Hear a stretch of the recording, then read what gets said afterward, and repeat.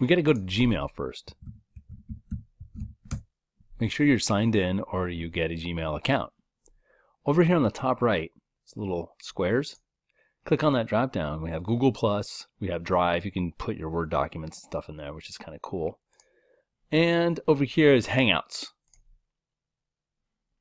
In the Hangout area, hey Gary, this is I got a couple friends over here. We do a video call. Click on that. And there I am. And then I can invite people right here. You can copy this link of this URL.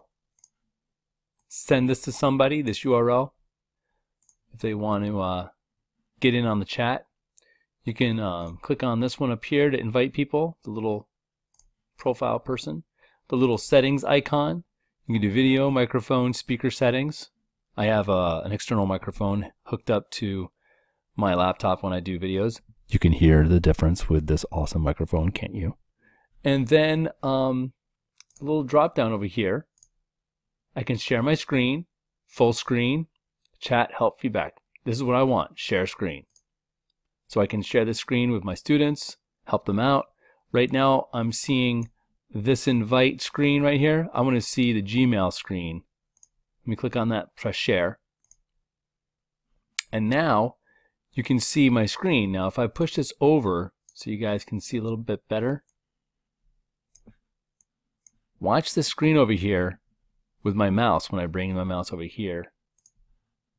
Actually, can you see the mouse right there when I put my mouse over here?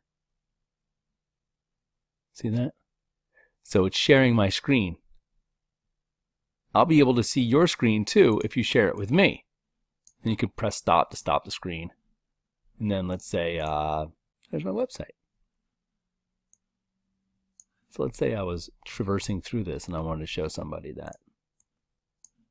Let's come here, click on this, click on share screen, and I want to share my website. Share. Okay, I'm going to push over here so you can see it. And come over here. See my little scroll right here? My hand is doing what it's doing. Click on websites. Here are the websites I've done. Pretty cool, huh? And that's how you share your screen.